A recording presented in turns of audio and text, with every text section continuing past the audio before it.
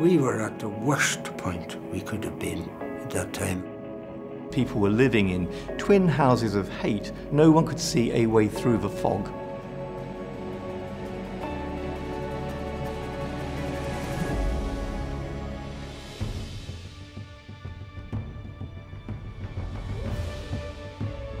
The Pope's visit in 1979 was an extraordinary event. 2.7 million people got to see the Pope. That was more than half of Ireland.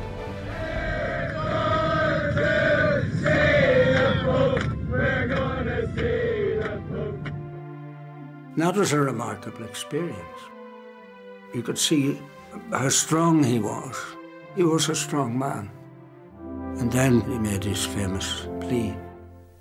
On my knees, I beg you to turn away from the path of violence and to return to the ways of peace.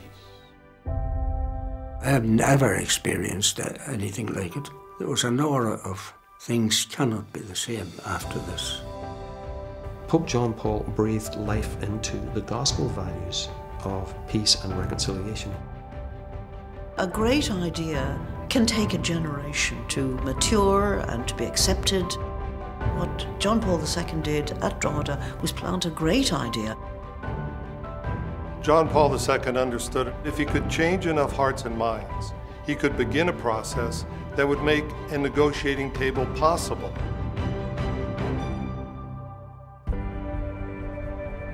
Is it not necessary? This is the moment we've been waiting for a very long time. Seek solutions to our problems. The hand of friendship has been extended across the border as well. By a different way.